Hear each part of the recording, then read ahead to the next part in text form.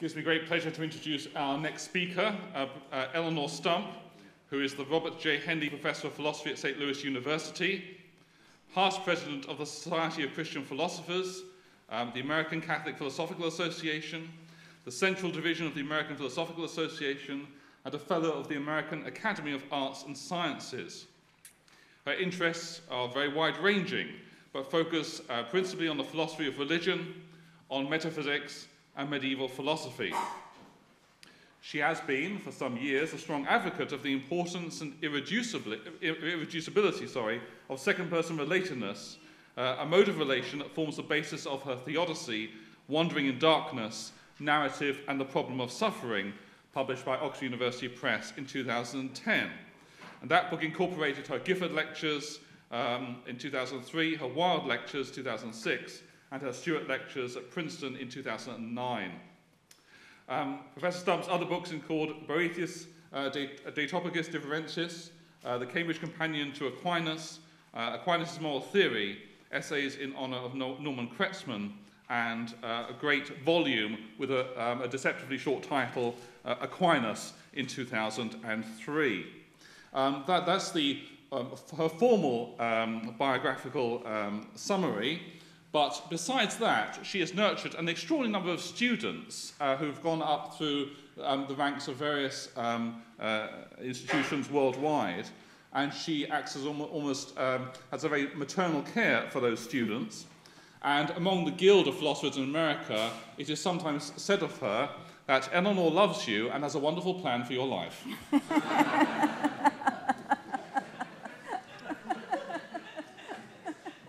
The title of her talk today is The Second Personal and the Transmission of Knowledge Through Testimony. Please would you welcome Professor Eleonore Stump.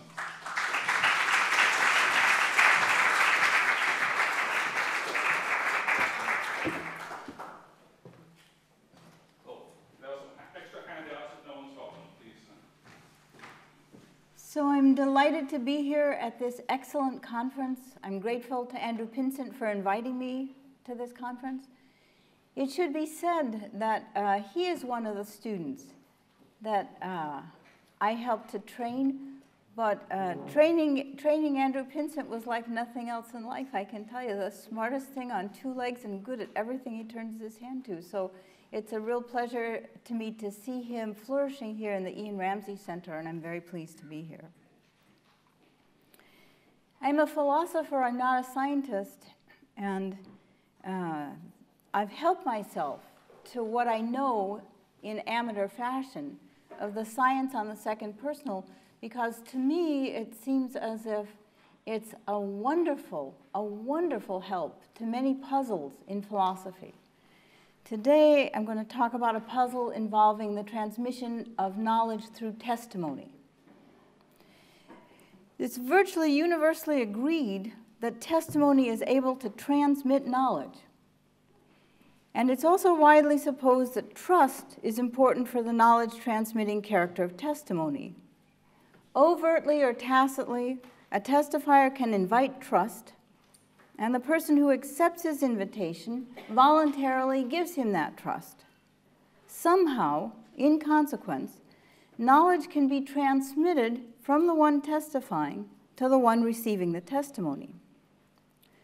For those philosophers who take knowledge as a product of an epistemic virtue, the testimony accepted on trust in this way is a function not only of knowledge, but also of intellectual virtue.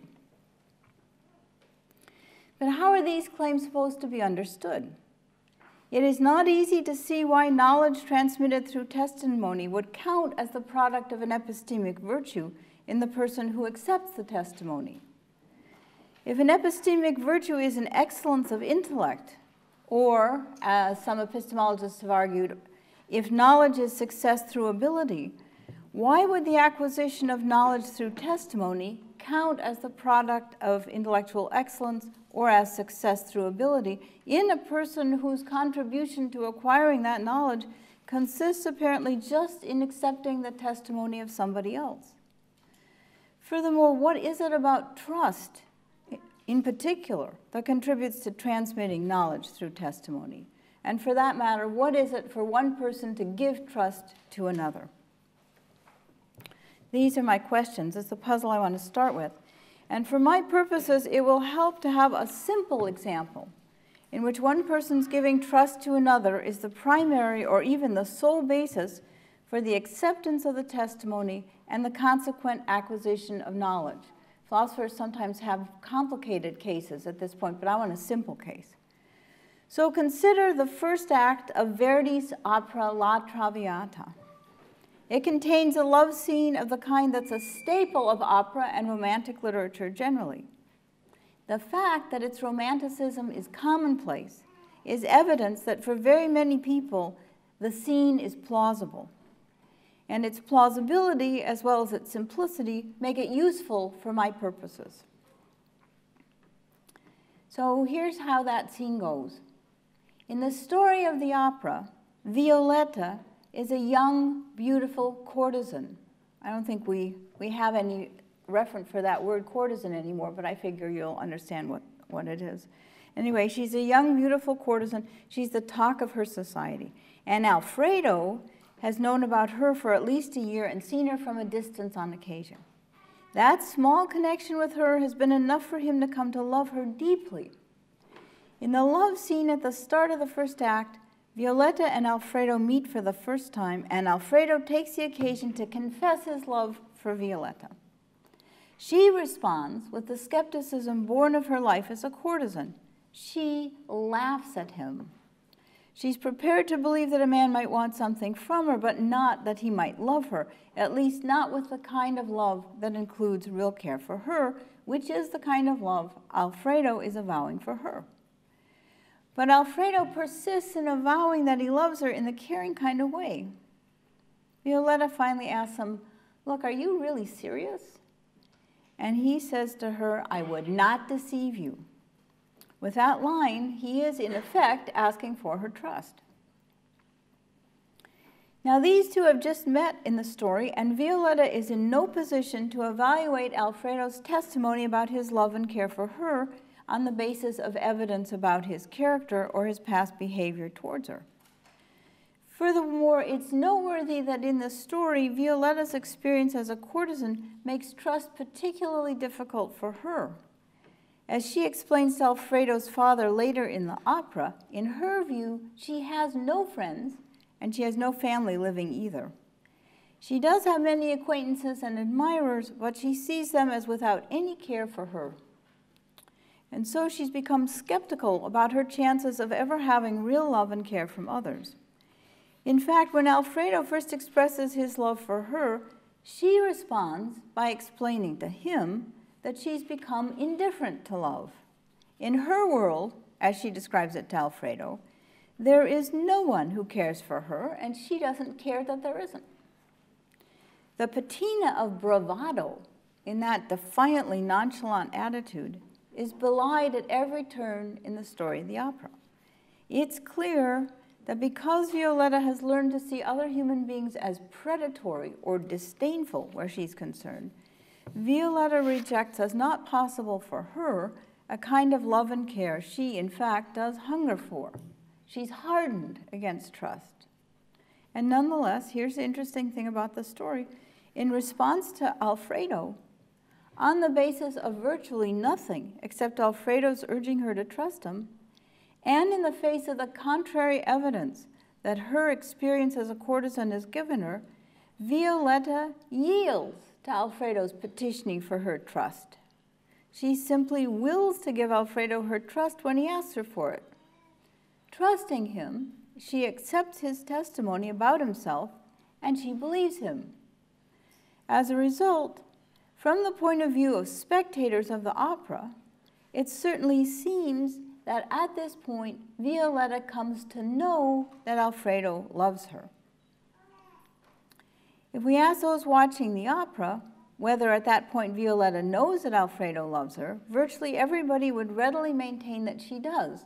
I hammer this point home only in order to say that, in my view, it would take a philosopher worried about the transmission of knowledge through testimony to doubt this description of Violetta.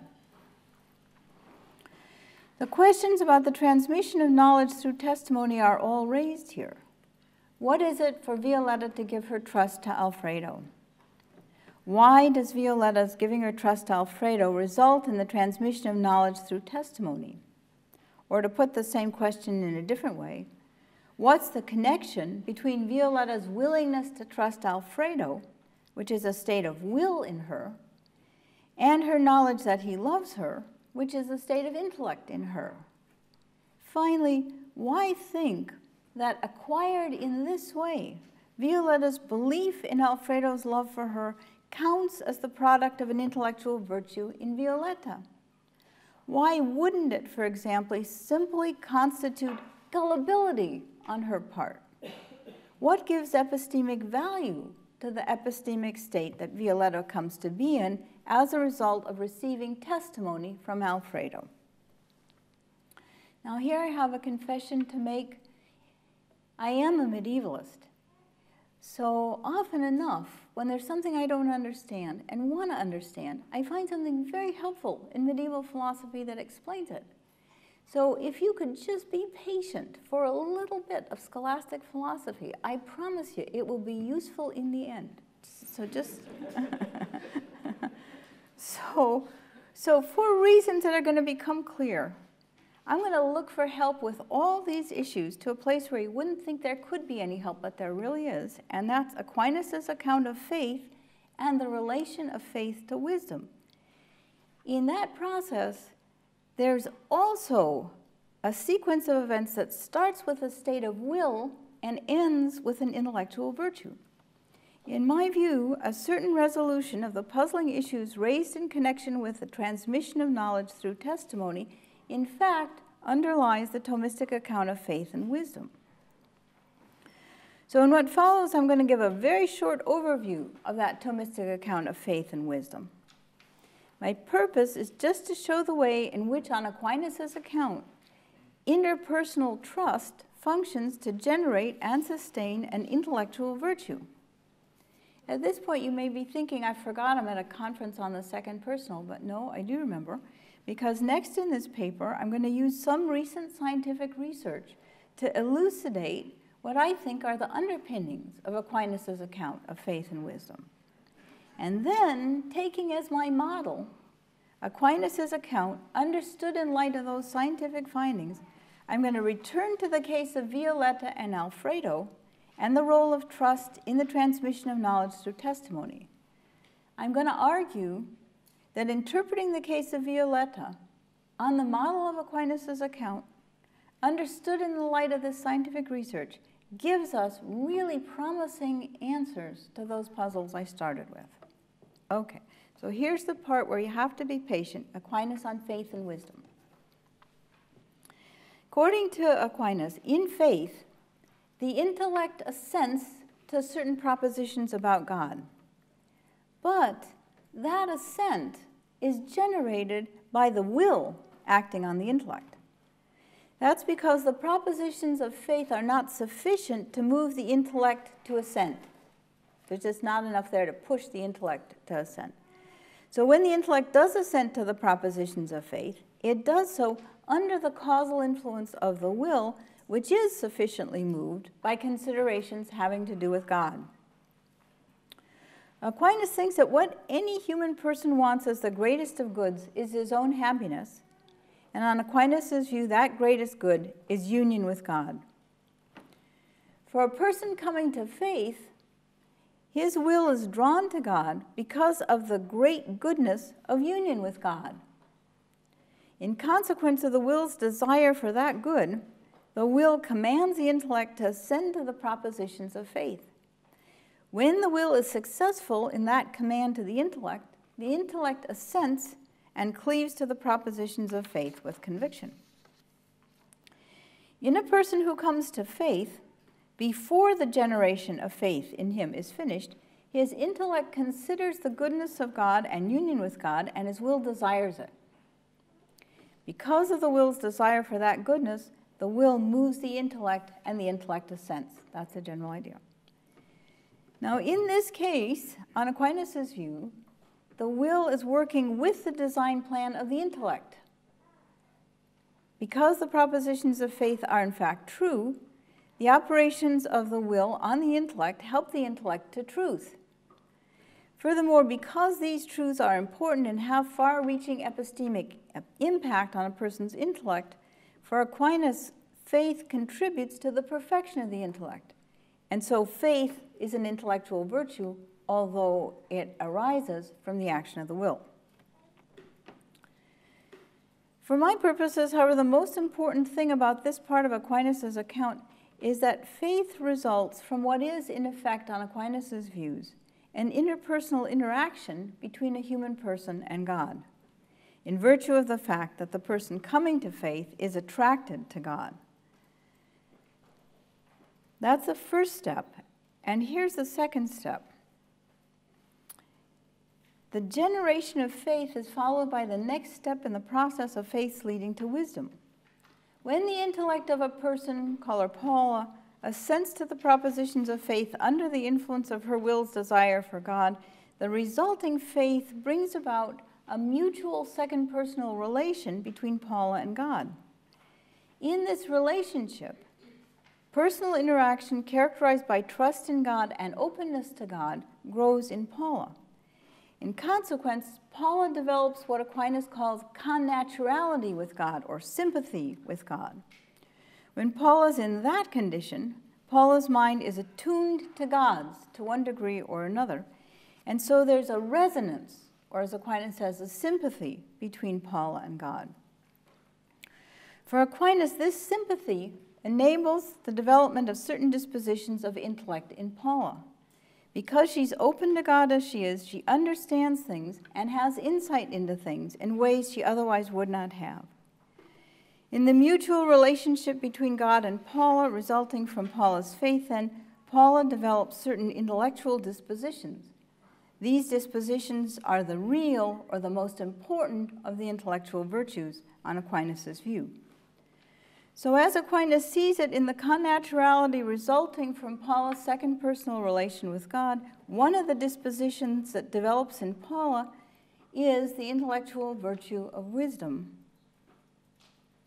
That results not from some activity on the part of Paula's intellect. It results from the sympathetic connection between Paula and God.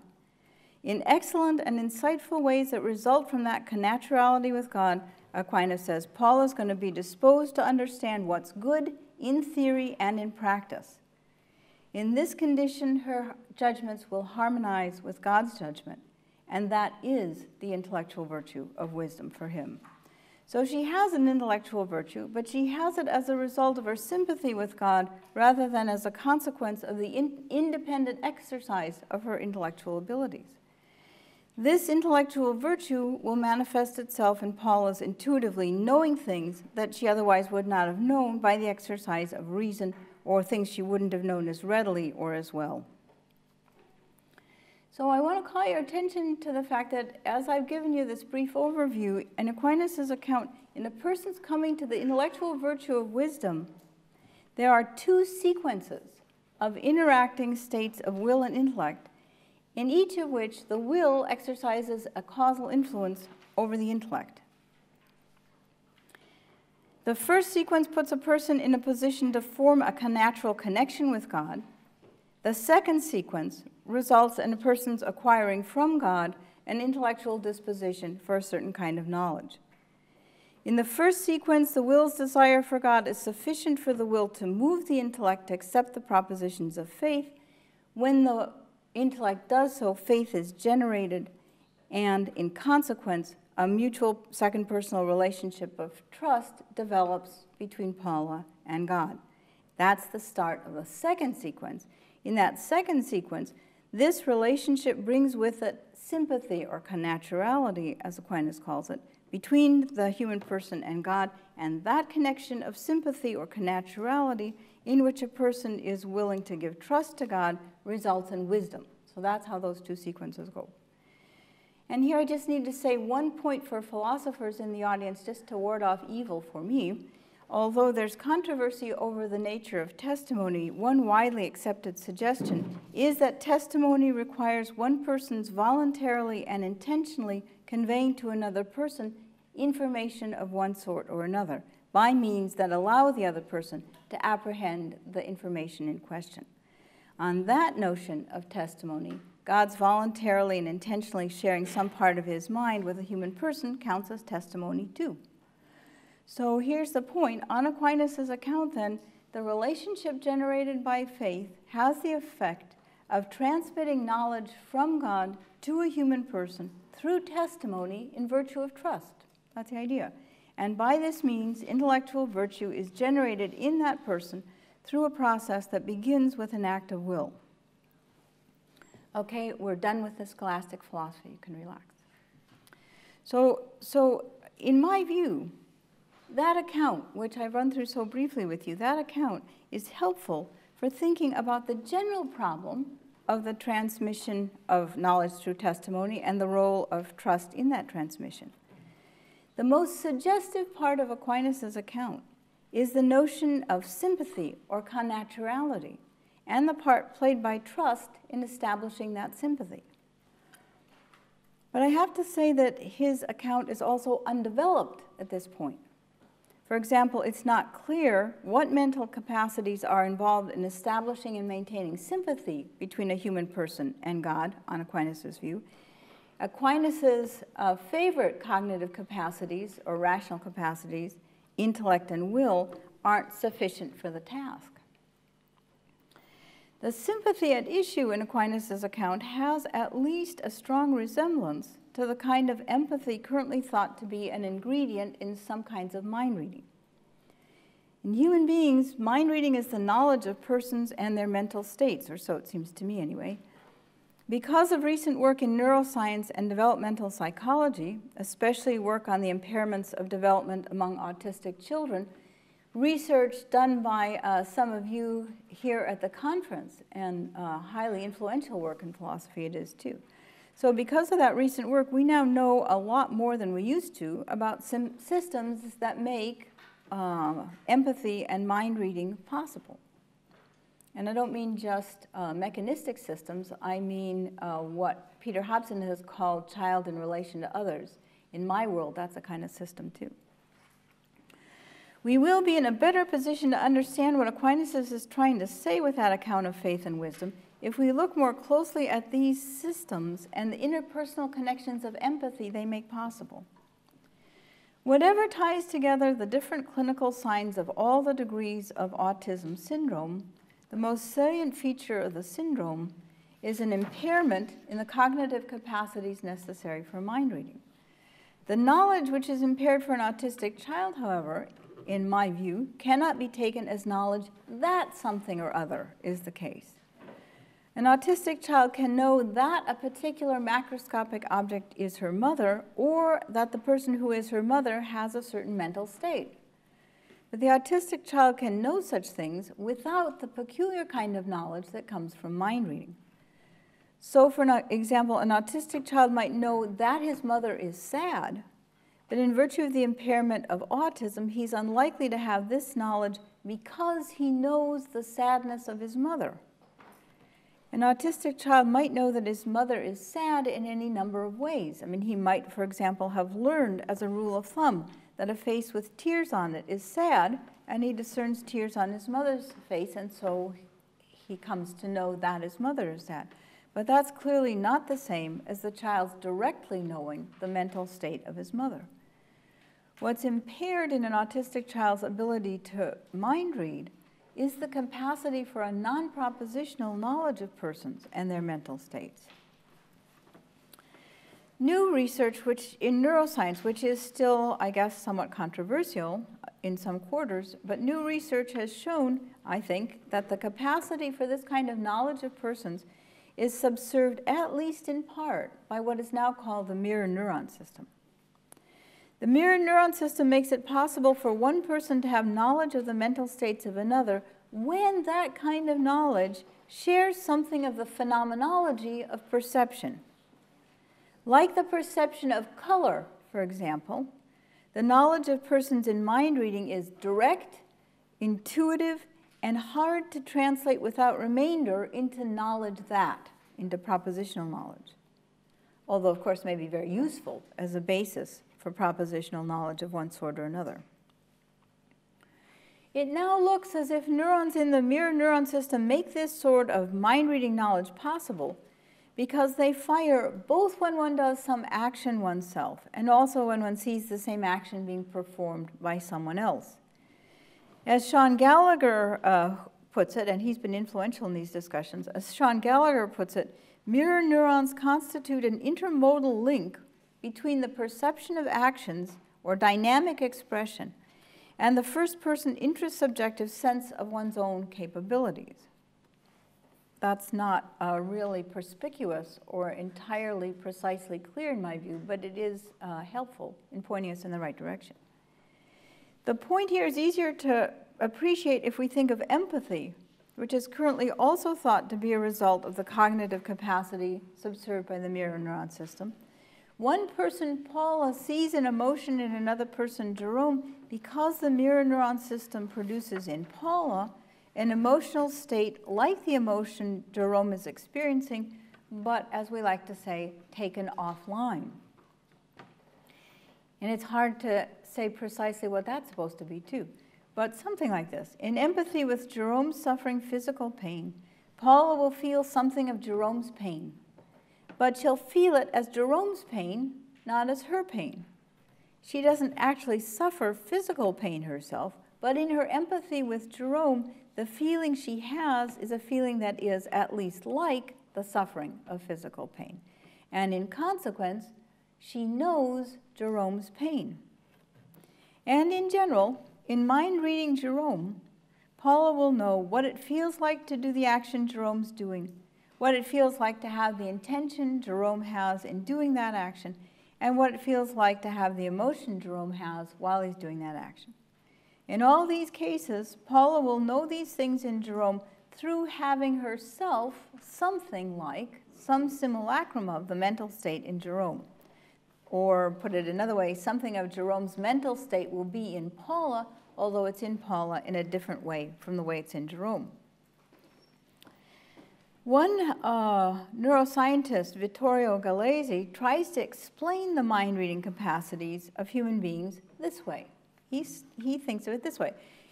Research on infants has shown that there's an innate mechanism that allows infants to map observed behavior on the part of others to their own behavior. The action of this mechanism has been called active intermodal mapping because it enables the brain to translate from visually observed behavior to motor information.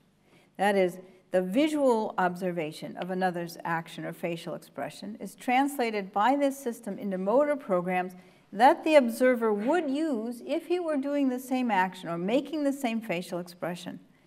By this means, the observer feels from the inside what the observed person is doing and is able to run the motor programs needed to do that action with more or less successful mimicry. That's why this mechanism enables, say, a newborn to mimic facial expressions on the part of an adult caretaker. In adult human beings, Gallese argues, a mirror-matching neural mechanism can represent content independently of the self-other distinction. That's a very interesting idea. That is, the mirror neuron system takes incoming data from vision or other perceptual or even non-perceptual sources and processes it in such a way that at least as one step in the processing, the content of what is observed is available to the observer, but from the inside rather than externally.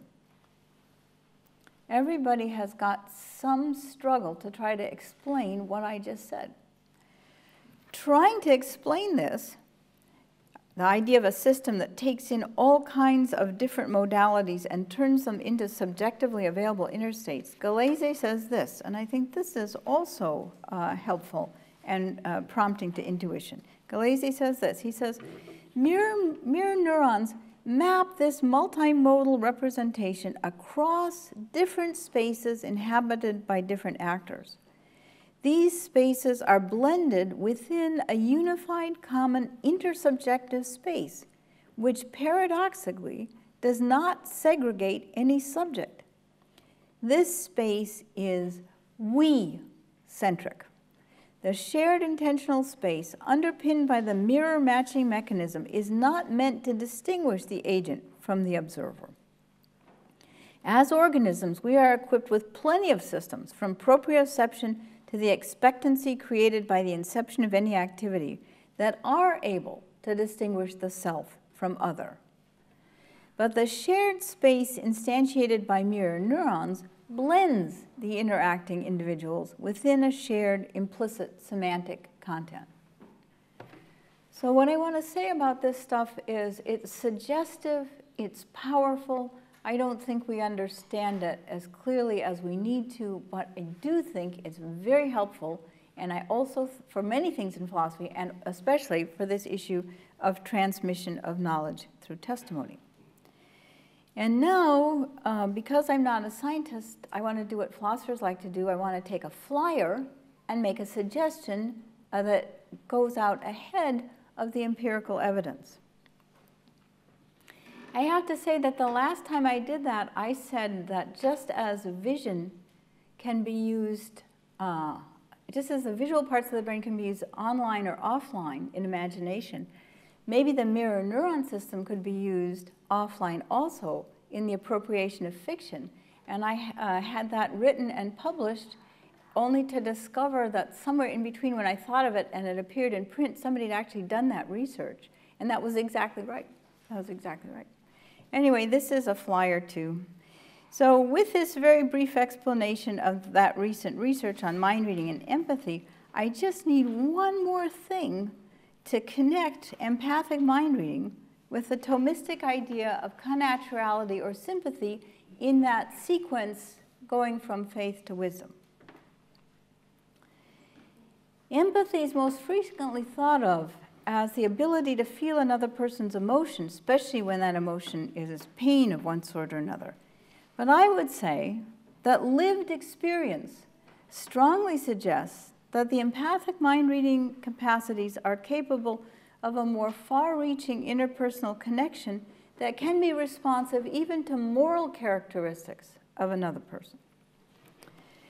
It's evident, to me at any rate, it's evident that when a person, Jerome, is engaged in doing an action that's morally repulsive, and Paula mind reads Jerome as he acts, then Paula's mind reading of a Jerome will connect her also to the moral characteristics of Jerome as he acts.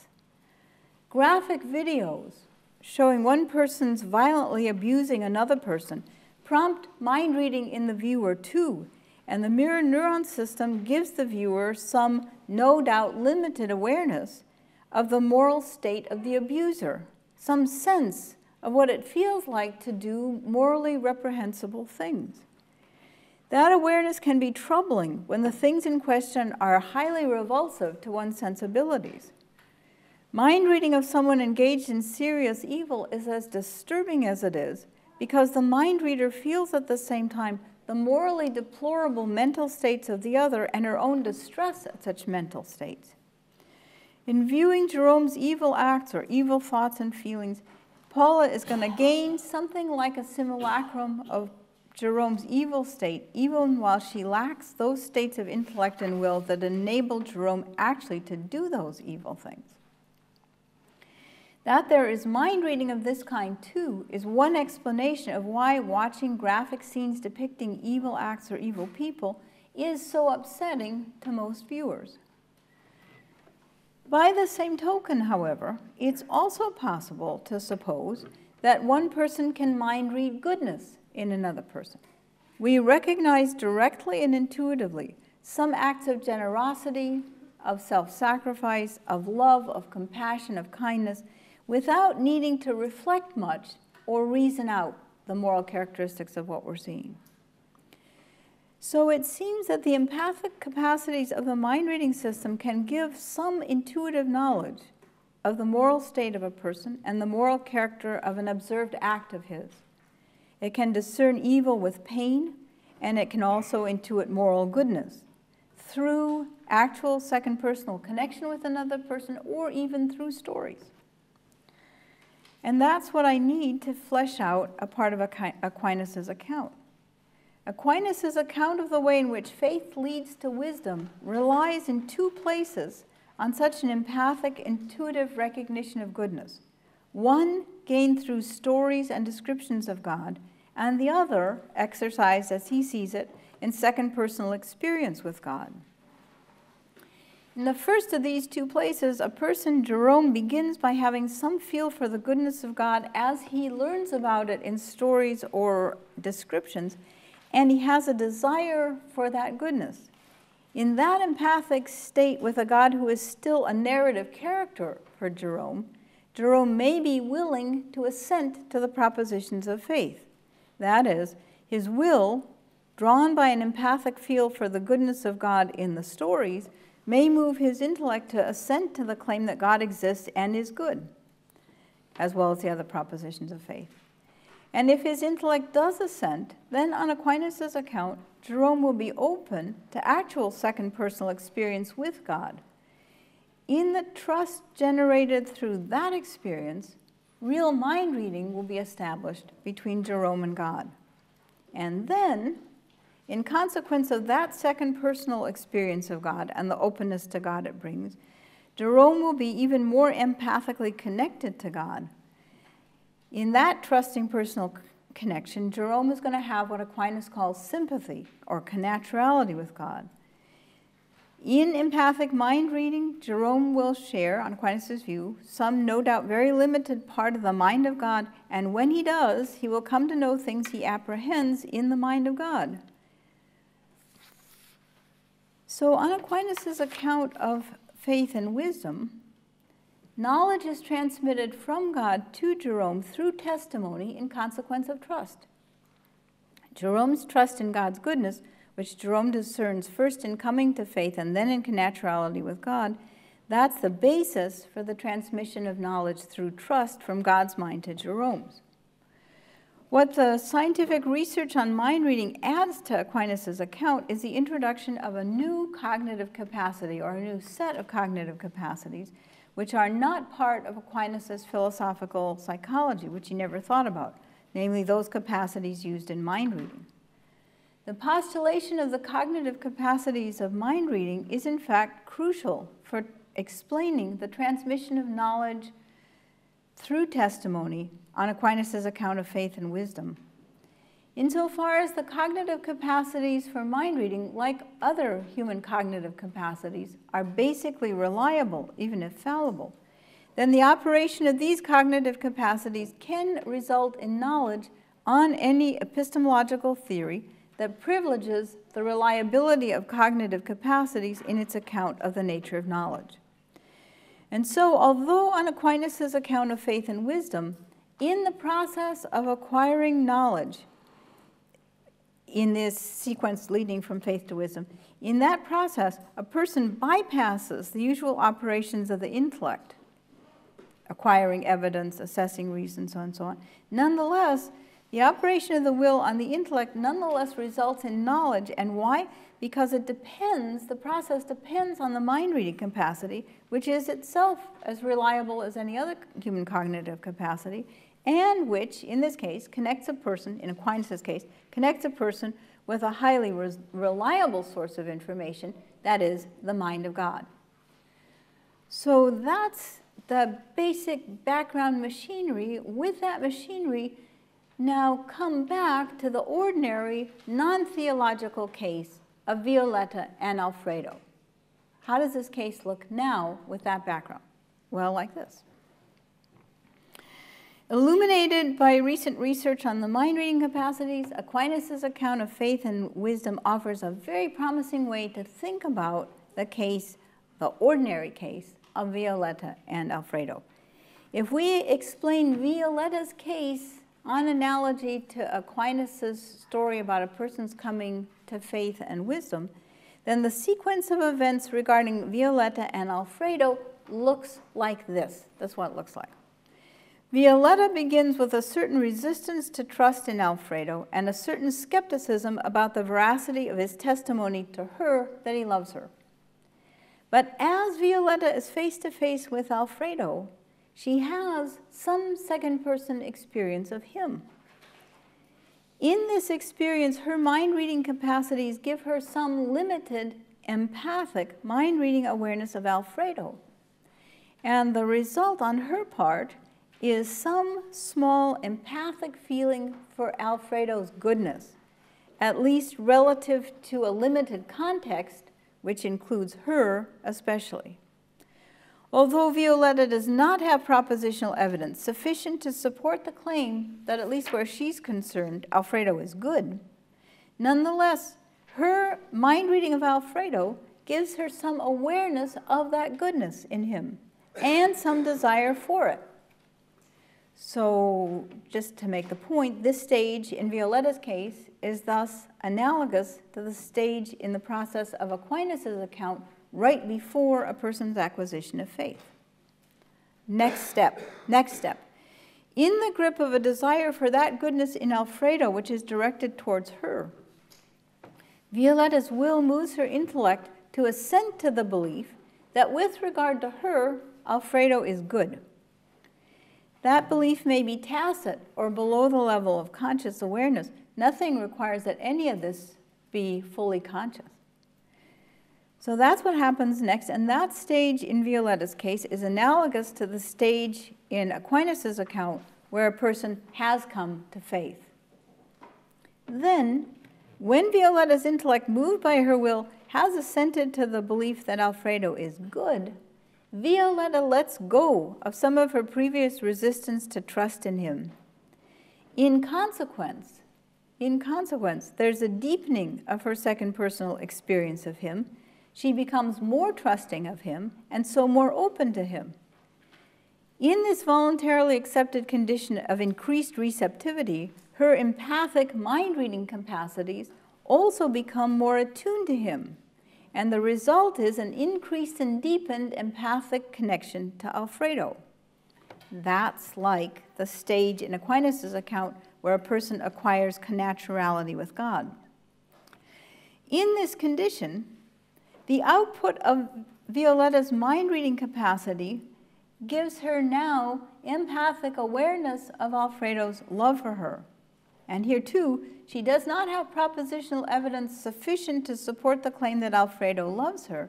Nonetheless, when she hears him express again his love for her, this time she believes him, because in the intersubjective space of the mind-reading capacity, she feels his love for her.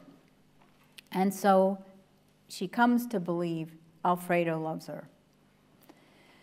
That belief is the result of a reliable cognitive capacity, at least it's no reason for thinking it any less reliable than intellect or perception.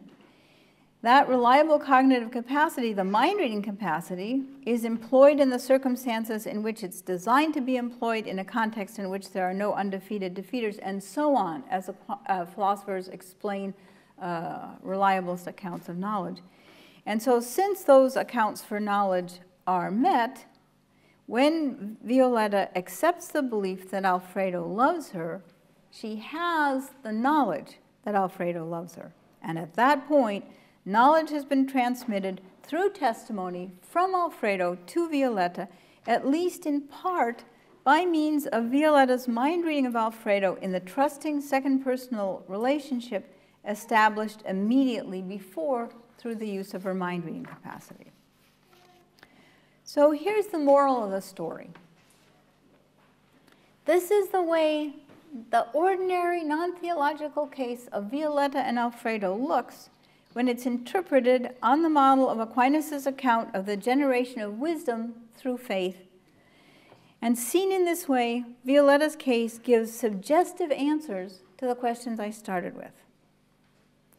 What is it for Violetta to give Alfredo her trust? What is it about Violetta's giving Alfredo her trust that contributes to her acquiring knowledge through testimony? And why would the knowledge that Alfredo loves her, which Violetta acquires on the basis of Alfredo's testimony, why would that count as the product of an intellectual virtue in Violetta or as success through ability in Violetta?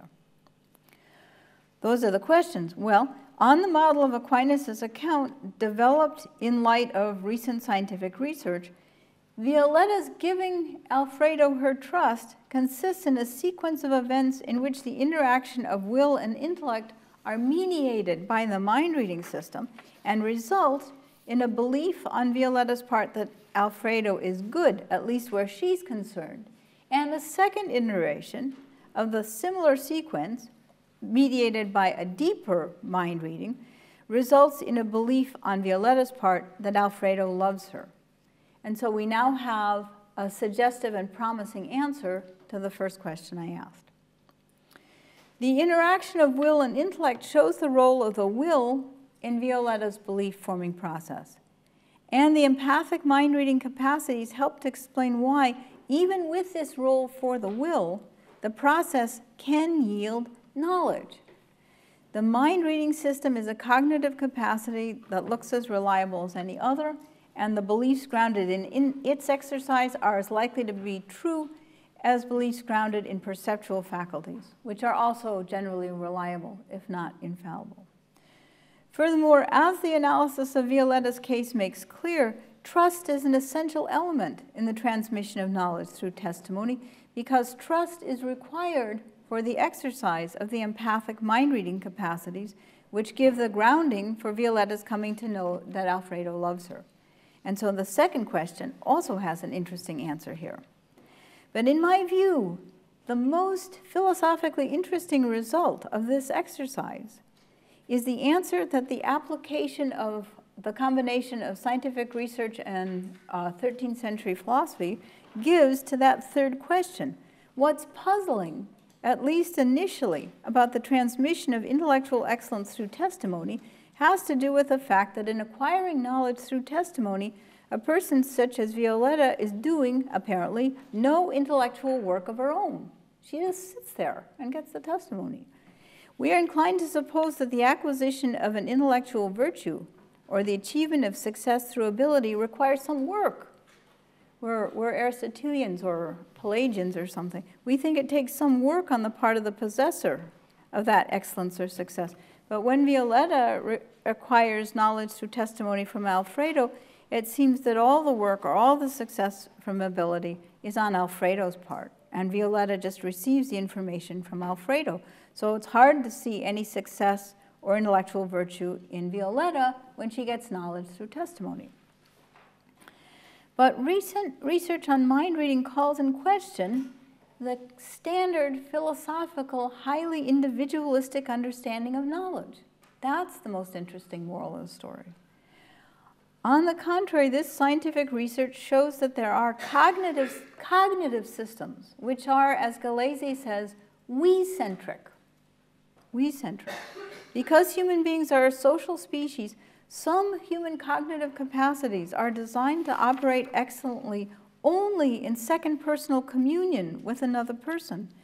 The mind-reading cognitive system is a cognitive system like that. When it operates successfully or excellently, it does so precisely because it manages to connect two disparate minds into some kind of unity, and that unity then provides the basis for the transmission of knowledge. Nonetheless, the intellectual excellence in Violetta is really hers, not because she worked hard in individualistic ways to examine evidence or assess reasons with regard to whether or not Alfredo loves her. Rather, the knowledge that Violetta gets from Alfredo's testimony results in part from the successful exercise of the mind-reading cognitive capacity in her, which connects her to Alfredo in knowledge-transmitting ways. This is a social cognitive expertise in the sense that Violetta can't exercise it individually on her own without Alfredo, but it is nonetheless Violetta's excellence. If she were impaired in this capacity, she wouldn't succeed in gaining knowledge through testimony by means of trust. The knowledge that results from her mind reading of Alfredo is therefore a success through ability on Violetta's part. So here's the conclusion. We can understand Violetta's belief that Alfredo loves her as knowledge acquired through testimony because it is a kind of success through ability, even though the cognitive capacity being used successfully is the mind-reading cognitive capacity, which can be exercised only in second personal interaction with another person. Now, of course, the case of Violetta is special, and it leaves many questions unanswered.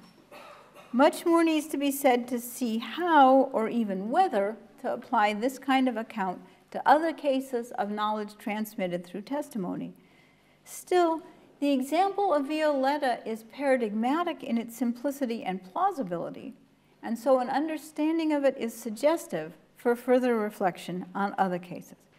In my view, for cases sufficiently like this paradigmatic example of second personal relationship, where we apply the neurobiologically interpreted Thomistic model, we get helpful answers to some of the perplexing puzzles that bedevil philosophers about the transmission of knowledge through testimony. And I'm done. Thank you.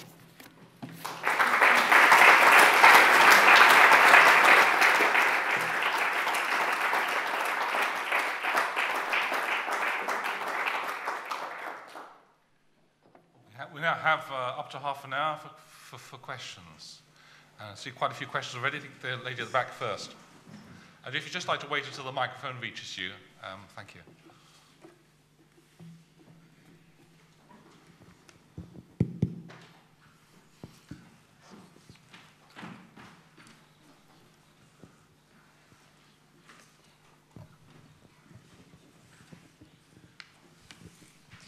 Thank you very much for your paper. I just wanted to ask about this notion of mind-reading empathy.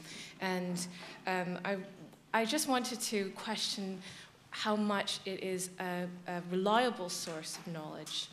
And obviously, I'm not coming from the perspective of looking at the science or Aquinas, but I'm looking more at this question from the perspective of Gadamerean hermeneutics, where Gadamer he expresses a certain skepticism that empathy can actually lead to substantive knowledge. What it ends up leading to, in his view, is a kind of subjectivizing of the other, right? So in this I-thou relationship, it means that in some kind of empathetic relation, I tend to look at you as I see myself, so I impose myself on the other. So I was just wondering if that is a danger in the kind of mind-reading empathetic model that you're saying as a reliable source of knowledge. Well, I take as a basic principle that there is nothing whatsoever that human beings can't screw up, and I take as a second basic principle that human cognitive capacities are all fallible. There is no magic formula of the sort some philosophers have looked for that can guarantee you that the result you come up with is a true result. So it's certainly the case. That the exercise of mind reading can lead to any number of epistemically bad things or even morally bad things. That seems to me clearly right. But from, as I said yesterday in the Q&A, from the fact that a cognitive capacity is fallible or can give bad results, it doesn't follow it isn't reliable. In fact, you might say, if it weren't reliable, you could never discern that it was fallible. I mean, how would you know that something is an optical illusion if there weren't some cases where your visual system was reliable and you could test the illusion against the reliability? See? In the same way, how would you know that mind reading sometimes gave you a false result or an immoral result if there weren't any way of testing the mind reading? And how would you test it except by some other use of the mind reading system? So you think the other guy has a certain mental attitude, and you worry you may have read him wrong, so you ask him, hey, did I get you right? And he says, yes, you did. Now guess what? You have to discern whether or not he's lying. And if you can't tell whether or not he's lying, you have no test for whether or not your mind-reading capacities were fallible in that case. So that's what I'm saying. These cognitive capacities, whatever they may be, are fallible for sure and certain, but we take their reliability for granted. We have to. We don't have any other choice.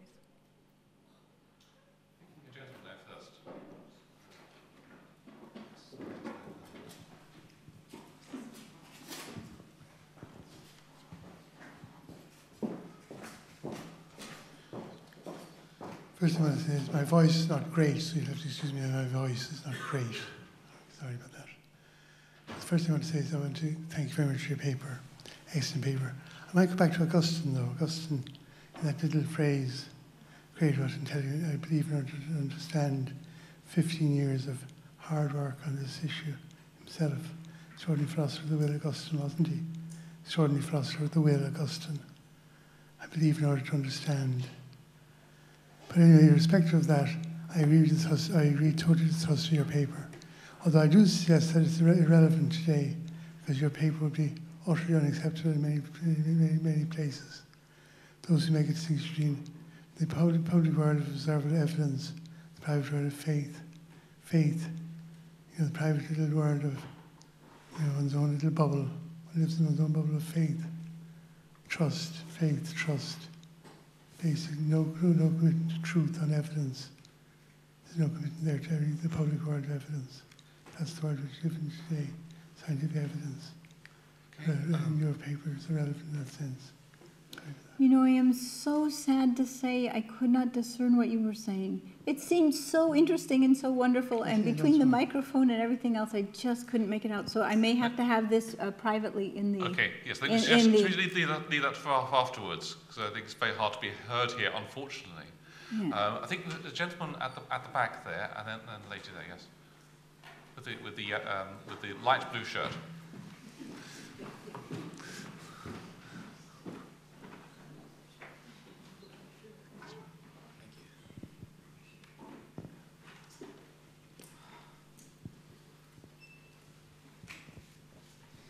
Thank you very much. To continue the discussion of reliability, I'm very much with you and in sympathy. And one of the, but I suppose my reservation is, while I completely agree on mind reading as you identify it, is reliable, I think it has a lower starting threshold of reliability than some of the other senses or cognitive faculties that one might want to start with. So yes, by and large, we are incredibly good, and there's plenty of empirical evidence to indicate how good we are at subtle readings of cues and emotions in a dynamic and interact. Absolutely. So one might think of this in terms of granularity. At a rough level, we're very good. We can tell whether somebody's sad or angry or whatever it is, particularly in the moment.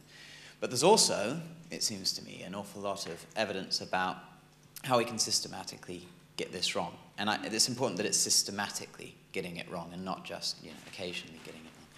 So I would be more inclined towards thinking about mind reading as a capacity that we have, that if we want to make it more reliable, we have to do quite a bit of work, and possibly work on ourselves as well. And now, all sorts of perceptual systems allow for the development of expertise.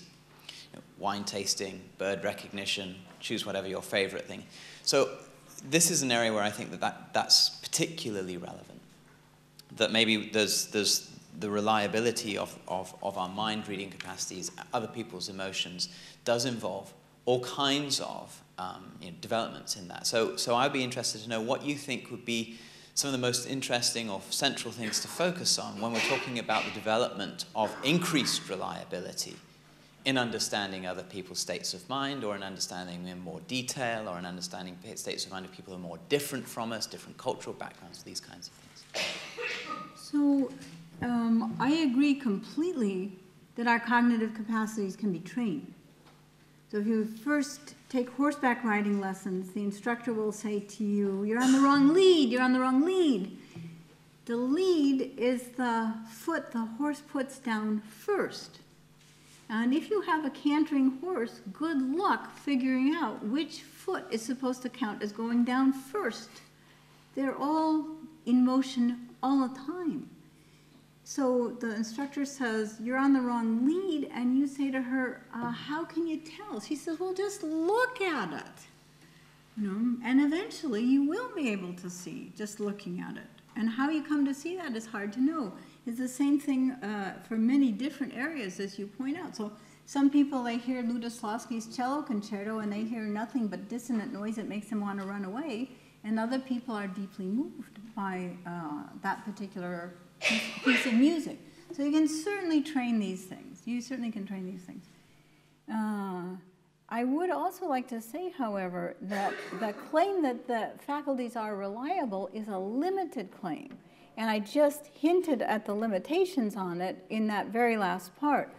They are reliable when they are used as they were designed to be used in an environment in which they were designed to be used, when there are no undefeated, defeated, and so on. So epistemology has taught us to be very careful in spelling out what we mean by reliable in these cases. So if you put a mind-reading person in a condition which is analogous to conditions of optical illusion, then of course you're going to get skewed results. That's how it's going to work. So having said that, however, I think what is of interest to me is the recent evidence which suggests that the brain systems used for mind reading are also used in the appropriation of narrative. So that on the use it or lose it principle, you can suppose that people who never tell each other stories or never read stories, or people whose story reading is limited to Harlequin romances, are going to be correspondingly dulled and blunted in their exercise of these capacities. People who exercise the capacities through significant social interaction and through appropriation interaction with the world's great literature are going to be correspondingly better. And of course, it should be said that in this, as in everything else, there are native gifts. Some people are just born better at some stuff than other people. There's that too.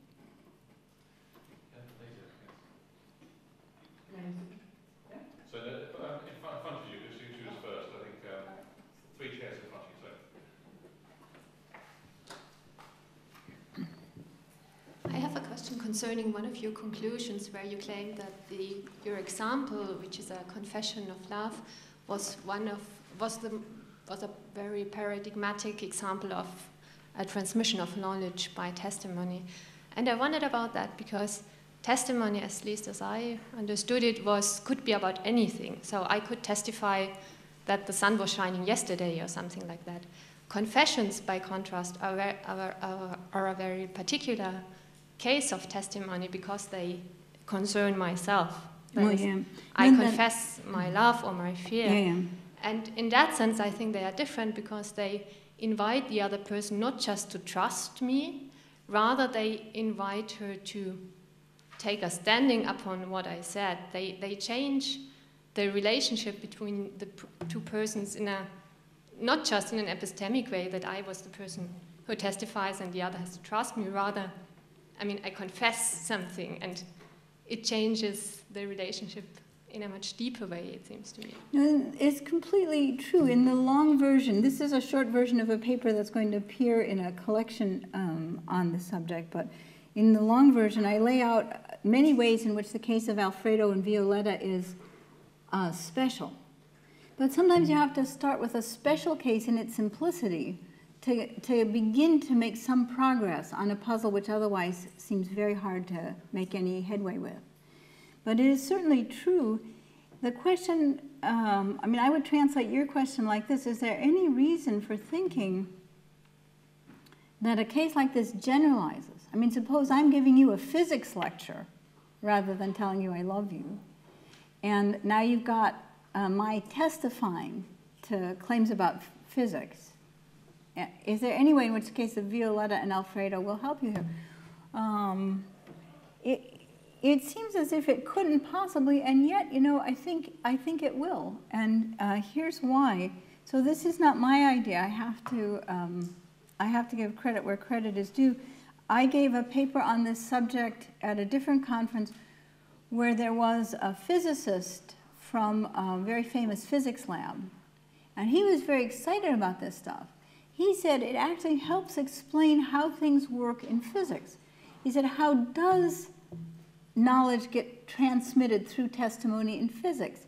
He said, because in the entire process of peer review, job acquisition, fellowship getting, grant getting, and so on, all these places, somewhere along the way, the community or the grant-giving body or whatever the relevant group may be gets an idea whether the person in question has got a certain kind of basic human decency about him. There's an evaluation of the goodness in that other person, and on that basis, people are more or less willing to give trust. On the basis of that trust, then other things happen which might not happen without the trust. So I'm just saying it is for sure a very special case that it would be hasty to think you couldn't generalize from it. I think it was Ray next, I think.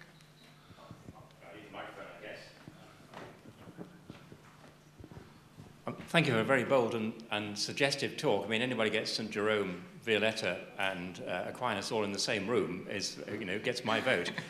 But I just want to sound a note of caution about your use of neuroscience, and in particular the mirror neurons, to explain, for example, Jerome's mind reading God, or Violetta's finally coming to understand that Alfredo does truly love her. To go back to the science, mirror neurons were first described in macaque monkeys, and their job was basically to replicate the movement or the neural activity associated with movement in monkeys observing those movements. Very simple mirroring of movement to movement in an organism that is rather different from ourselves. They've subsequently been demonstrated in even humbler creatures, such as swamp birds and so on, who don't make the kinds of judgments that Jerome and Violetta would be having to make.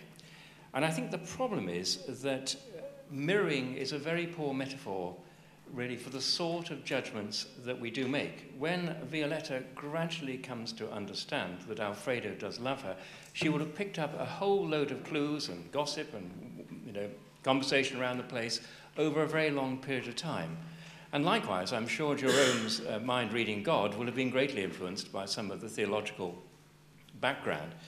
So, whereas mirror neurons may explain some aspects of emotional contagion in some creatures, and it may explain some of the ways in which we possibly imitate people slightly unconsciously, I think they have little to do with the very complex narratives of everyday life.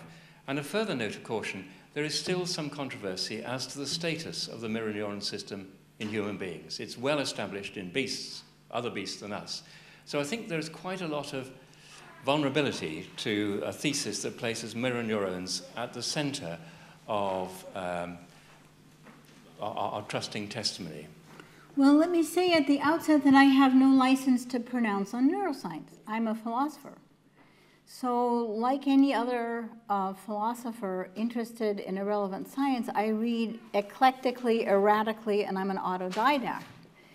I have to say that although I would be happy to back off from any neuroscience claim I make, it does seem to me nonetheless that there is a mountain of evidence and many people persuaded of the truth of the things I said about mirror neurons. Now they might all be wrong, but they're out there. They're out there.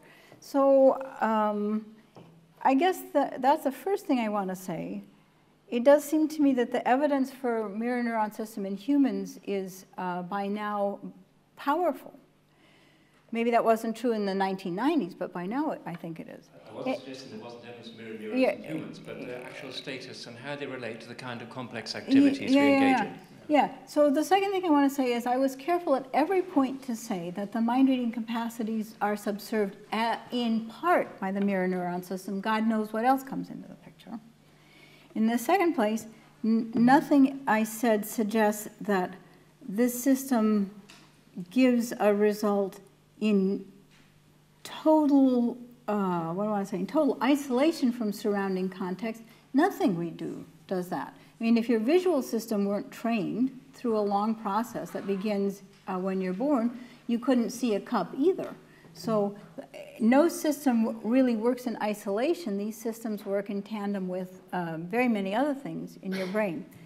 So that's the second thing I want to say. And the third thing I want to say is, what is clear, to me at any rate, and very important to be clear about is that you can have many levels, I don't know if that's the right way to put it, many levels by which a cognitive capacity is exercised. So take the visual capacity. You look, you see the coffee cup. One instantaneous exercise of one cognitive capacity. But actually, you know, you've got a brain system for processing orientation in space, one for processing motion, you've got processing for color, you've got processing for recognizing what my medievals would call the quid est of the thing, the proximate species of the thing. You had all these different systems, and you can knock them out selectively. So when you have a sense of one cognitive capacity, the visual capacity, I mean, that's your phenomenological sense, but the machinery is very different. In the same way, and so you can have levels, even for vision, as the examples, or for hearing, as the examples I just gave show. There's a kind of natural ability to hear that a baby has when it's born, if its auditory system is functioning properly. There's the kind of hearing and that you will have in common with, say, I don't know, songbirds. Then there's the kind of hearing you've got when you hear the Lutoslawski cello concerto. That's a very different kind of hearing, see? So for mind reading, it's going to be like that too. For empathy, it's going to be like that. So there is a level of empathy, which you might say is very low level. I watch you plant your bare foot on a nail in the garden, and I wince. That's an involuntary connection to your pain. Then there's the empathy I have for Alyosha in the Brothers Karamazov when he seems up against it and sad. That's a very different kind of empathy. And in between, no doubt, there are many other levels. Many of those upper levels, songbirds are never going to get. So I have no doubt that animals aren't human, as I said in response to your paper. They're not human, they don't have rational capacities, and they can't use what they share with us in the way humans can use it. It's not, they don't have it as a human capacity. But the fact that we find these systems in these other animals doesn't mean that they don't function in an analogous way in us. That's the last thing I want to say. I think it was Peter next. Peter Hobson is one of my heroes, so if Peter Hobson says I have it all wrong, I'm going to leave you now and go to bed. There is no way I would dare, even if I felt that, but I don't. The 2 points. Just one is just about the potential hazards of the word cognitive. I'm going back to my earlier talk. When you say the mind-reading system is a cognitive system, I take it from your examples that you don't mean cognitive, as some people do, as opposed to affective or motivational. No, that's quite right. That's quite right. I need what is in my world a garbage can term. Yeah. And that's the closest I know how to get to it in my world. Okay. Yeah. Now, the second thing is, I'm really interested in what you have to say, and it's really the basis of just hearing you rather than knowing the background, but about where the will comes in and its connection with virtue in relation to the transmission of knowledge. Mm. And what you didn't really go into in some detail, but it seems to me it's a very rich area, is if you have this notion of mind reading, or as I would be saying, identifying with the other, firstly, where the act of will comes in making oneself available to being affected in the appropriate kinds of way, but also the complexities of receiving from another. Mm-hmm. And the issue about virtue in this, all of us turn a blind eye now and again. And actually, it's a more complicated and generous process, I think, to receive from people, whether it's information or other things, with what goes with that, namely an awareness of dependency on the other, of not being the source of all goodness, of having to deal with one's own envy. So in fact, there are a number of virtues that come into the process of being able to be in a position both to identify with others and to receive what they offer, which may be closely connected with virtue and what that means for the acquisition of knowledge and intellectual development.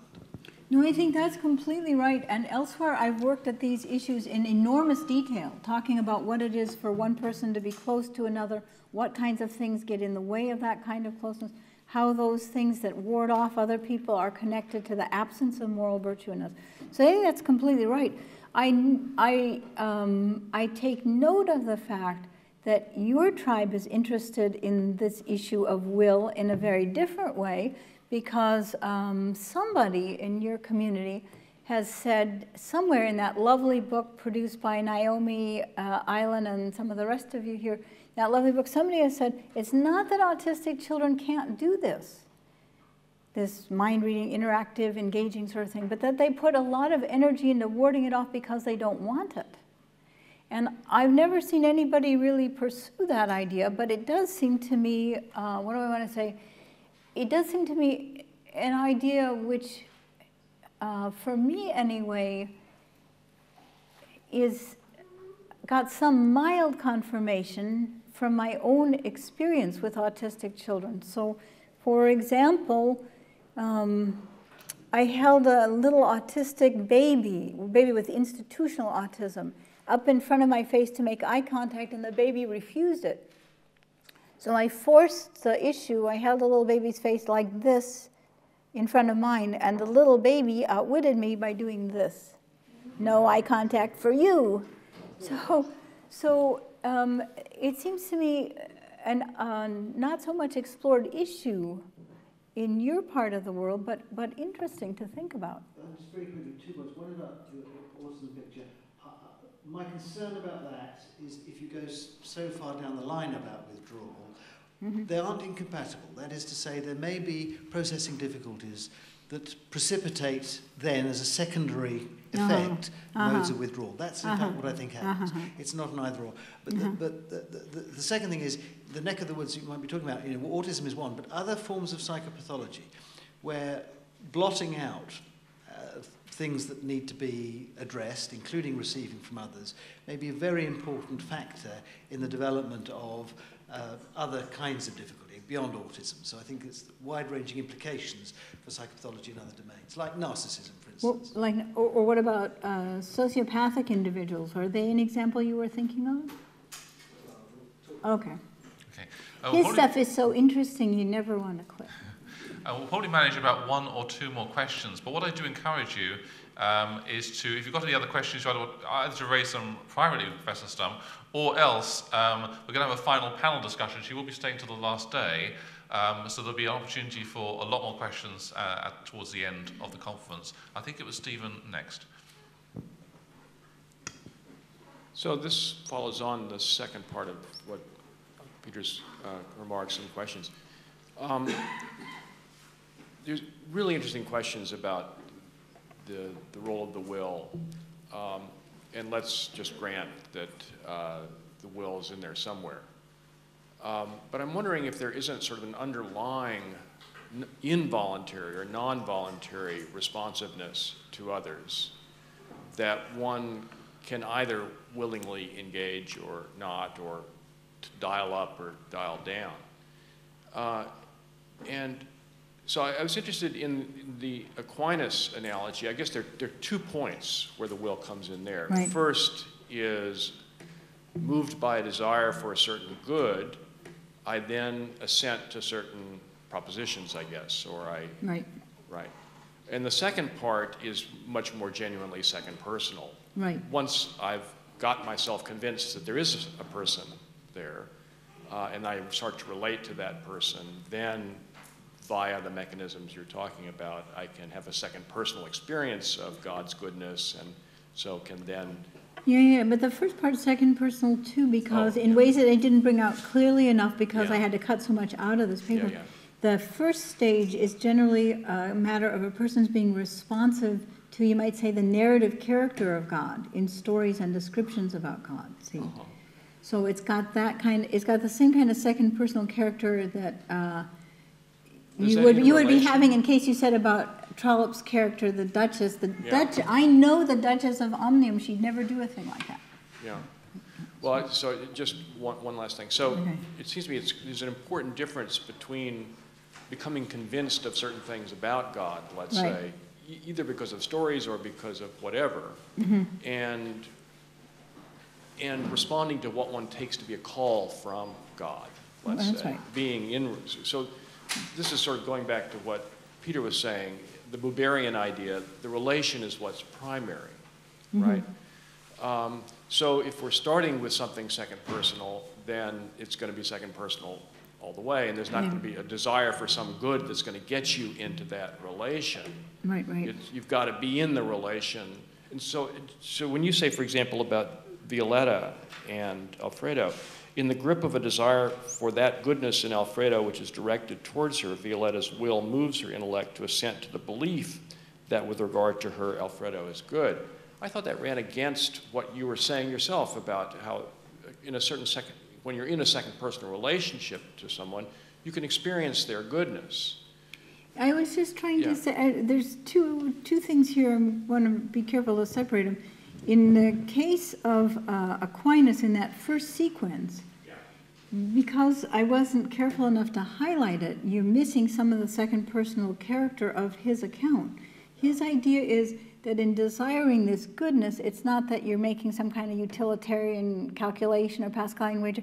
It's that you get to know God through story. And something about him, as presented in the story, prompts in you a yearning for him. And that's what starts the process. The goodness is the goodness of a person that you want. So there is second personal stuff in that first stage. But in the case of Violetta, I want to distinguish between her awareness of Alfredo's goodness where she's concerned and her belief that Alfredo is good. And I want to say there is a kind of sequence there. Awareness followed by propositional belief, where the propositional belief is not, you might say, unwarranted or unjustified because it's based on the awareness. And finally, for the first part of your comment where you said there's something about some of these capacities that's involuntary, that I grant wholly. That's what I said in response to Ray. These things are many leveled. So there's going to be a kind of low level something or other which you do involuntarily and immediately, just as if someone shoots a pistol out there, you will hear it, whether you want to or not. On the other hand, if you're sitting in church listening to a very boring sermon, you can tune the whole thing out and not hear it at all, and that's a case of wills having an impact even on a perceptual capacity, see? So like that. One more question. I think it was Lydia at the back of the head with the dark blue. Yes.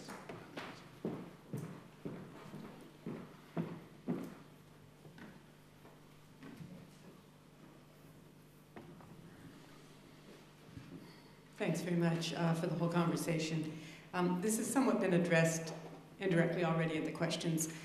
You wanted to suggest empathic interaction can include moral characteristics or capacities, something like that, along those lines, and talked about observing someone abusing another person and mind reading the state of the abuser and the state of perhaps of the abused. And so my question is, and why we're upset as we see that.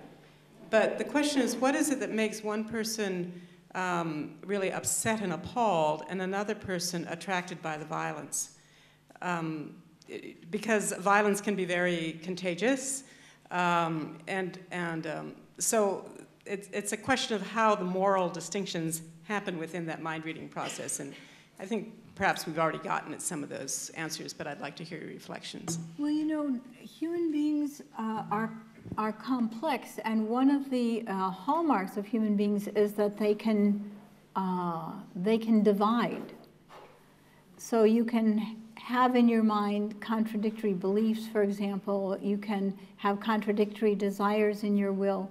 You can be in the state of Catullus, who said about the woman who was central in his life, I love her and I hate her. Okay, it's a kind of complex emotion, you might say. So human beings are capable of all kinds of internal division. And in the case of somebody who watches with distress an act of violence to which he is also drawn in some kind of lustful way, you have one more instance of the way in which human beings can be divided against themselves. What distresses them is also what attracts them. But I would say, in cases of that complicated sort, that what attracts him is the thing he comes to know through the distress. What's attracting him is precisely the evil or the violence or whatever it is, the destructive action against another human being. He wouldn't feel it to be attracted by it if the mind-reading capacities didn't first give him a connection to what's bad about it, what's awful about it, something like that. Well, we're going to draw to a close. Just to